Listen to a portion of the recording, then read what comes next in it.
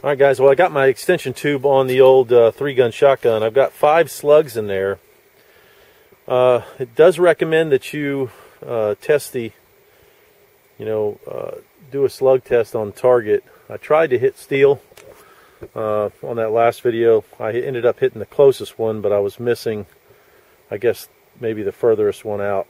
But I've got that USPSA target. I'm going to aim in the very center of the line of the Charlie Delta split, on the bottom split, and see where these slugs are impacting, and then I'll actually move it out and shoot for an A zone, see what happens.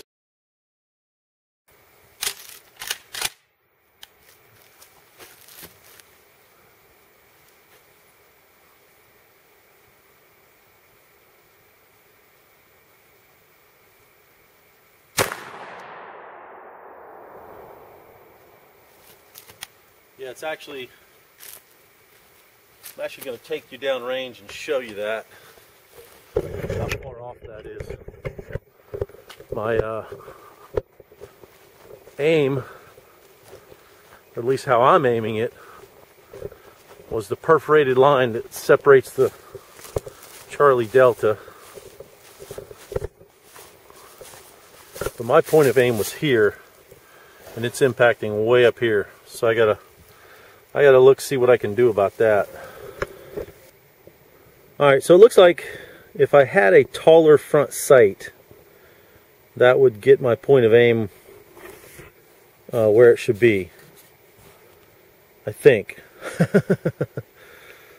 Because when I bury that sight all the way down, where I can't even see it, it hits where it's supposed to hit. And I don't like that point of aim. I like to be able to see the dot and put the dot on the target. Even though I know CZs, you don't shoot them that way. You put the fibers just to pick up the sight, and you level off the top sight, but there's no top to this sight. So, what the hell do you do? I've got 3 more slugs. It's a different brand, actually.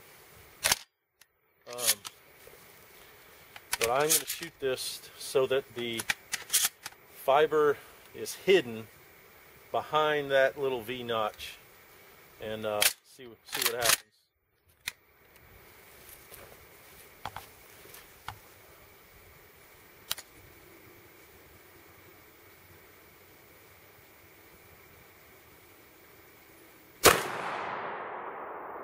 Yeah, that's only about an inch above where I was. So if you put that fiber behind this rear target to where all you really see is the top of that white line there, it's pretty much on. It's hard to do that quickly though, that's the only problem, because it's not very intuitive. I hit that steel. These Super X slugs are a mother. I mean, it is kicking like shit. Oh man, those Remington ones are a lot more fun to shoot. This is freaking crazy. But putting that sight down, I hit that steel that's probably a 70-yarder. So at least I know if I got to make a precision shot, I know how I have to hold that sight. Either that or I gotta fix it the way I want it.